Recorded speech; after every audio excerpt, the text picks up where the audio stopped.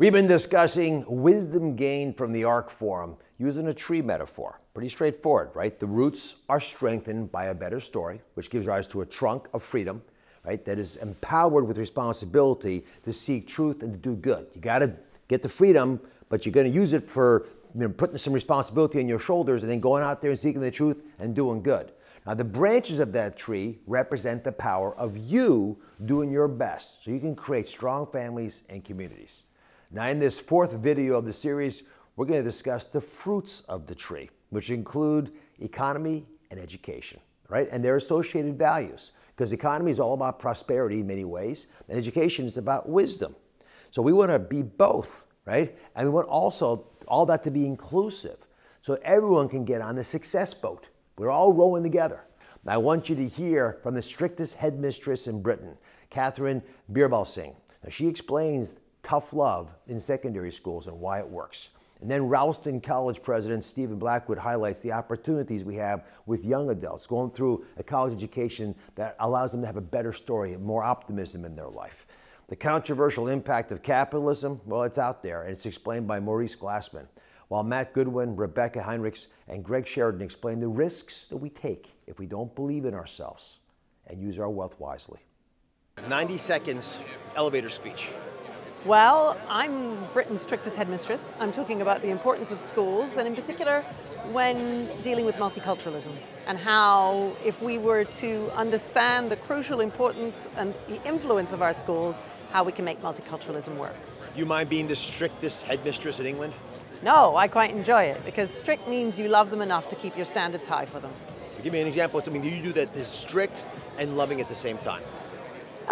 So for instance, we have silent corridors. They have to move quickly, very quickly to their lessons and in silence. People think that's mean, but actually what it means is they're in their lessons for longer. It means that if you're a child who's 11 years old with a chronological reading age of a 7-year-old, you're more likely to catch that up, which means you're not going to spend your life functionally illiterate. I think that's kind, but some people think it's mean. Thanks for showing your love. It's impossible to do justice to what you said on stage, but give us the 90-second version for the folks who are curious about Rawlston College and the wisdom you have about young kids.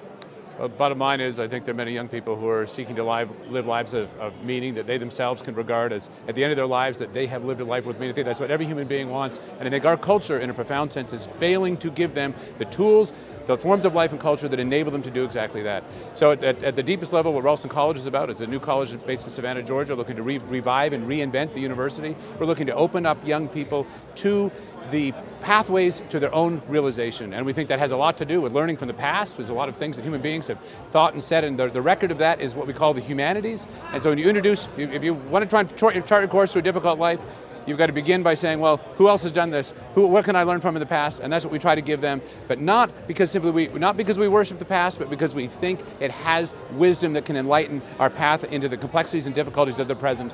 And what we find is that there are millions of young people, we all know this, we're living in the midst of a meaning crisis, who are struggling to find their way, and as a culture, we have to do a better job of helping them do that. You have a very different political bent than many of the people at the conference, yeah. And yet you said something very interesting. You said you're far too conservative to be a conservative.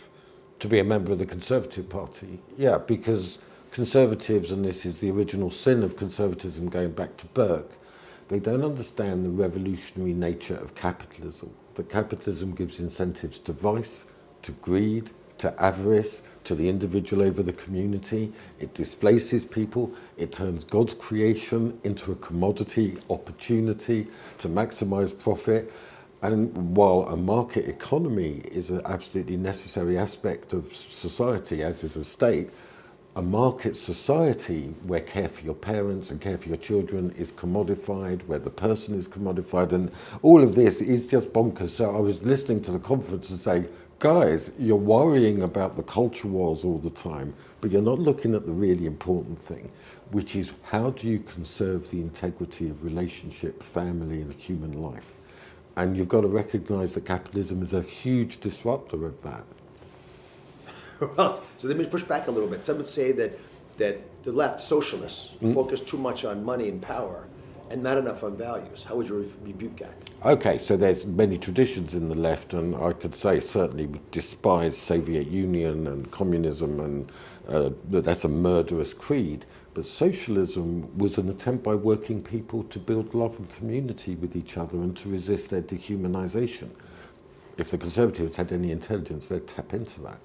Yeah, so I think firstly there's a consensus that when we talk about revitalising left behind areas, we're going to have to do something new that we're not doing currently. So on the left we heard from Maurice Glassman saying, look, actually we need to rethink how we distribute capital, so we need regional banks and so forth. But then we also heard Angus from Australia saying actually that is not the answer. That kind of central planning type approach is not necessarily the answer. What was interesting to me, Andy Haldane, who led the levelling up work in the UK here, worked closely with governments, will no doubt be working closely with governments in the future. He was pretty open in saying actually we got a lot of things wrong. And also I don't quite think people at the centre in Westminster or Washington or elsewhere, even now, nearly 10 years on from those big revolts in 2016, understand the nature of the frustration out there in the country, in the flyover country, in the left behind areas. What would be great going forward is to keep those guys in the room together, because they've got immense experience. And I think as a panel, the amount of experience they've got between them in terms of advising leaders and prime ministers and others was enormous. So whittling that down into 20 minutes was a challenge. So really since the end of the Cold War, both Republicans and Democrats believed that we've gotten to the point, sort of the end of history, and that really war between major nations was a thing of the past, that people have sort of evolved beyond that, and that if we could just conduct trade, commercialism would replace all of these other ideas that would cause us to go to war. And so the West really got flat-footed. We rotted out our defense industrial base.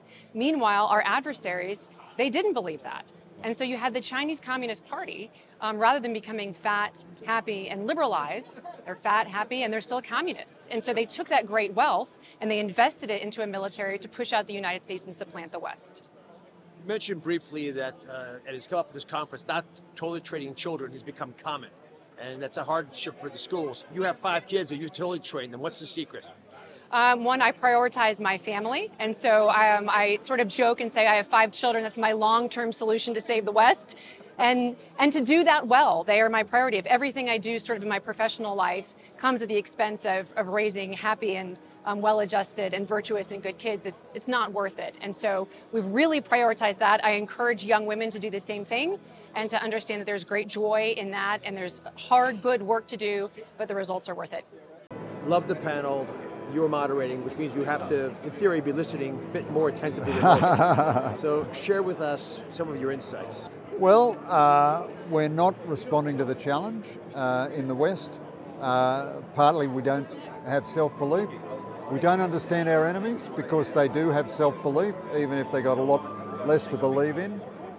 There's a question mark over our resilience, and there's a lot of work ahead for us. What scares you the most? What worries you? Well, I think the strength of purpose of our enemies and their unity.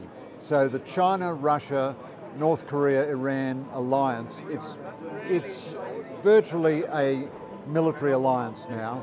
So the day Joe Biden was in Israel expressing solidarity with Israel, Vladimir Putin was in Beijing being feted as a world leader by the Chinese.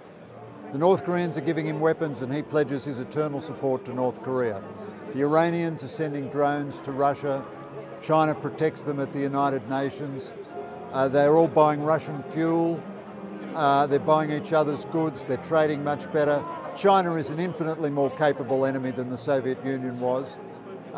They're not 12 foot tall, they're not supermen, but that's quite an adversary. You know, we're Muhammad Ali in a comeback, and George Foreman is looking pretty formidable.